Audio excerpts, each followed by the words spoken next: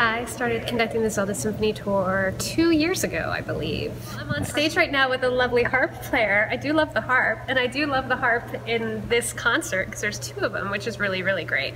But my favorite instrument, I love the cello. Nice. I think it's very expressive, very beautiful, very warm. It has a vocal quality to it, and I'm a singer, which I really enjoy that part of the cello.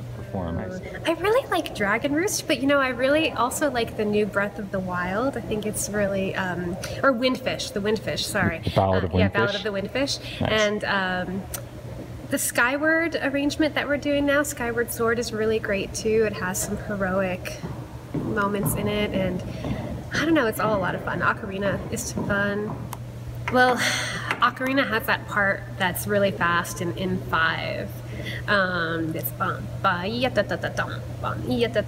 that's kind of tricky. Lastly, we've been here in Denver this weekend, and we've been here during Comic-Con. Have you seen anything kind of crazy or interesting? Oh yeah.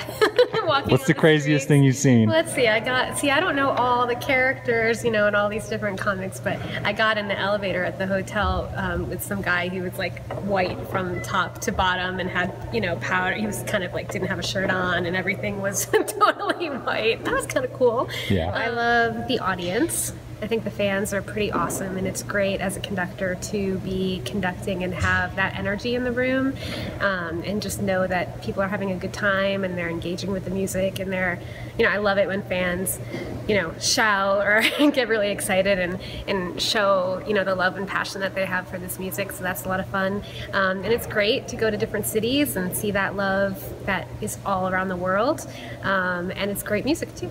Awesome.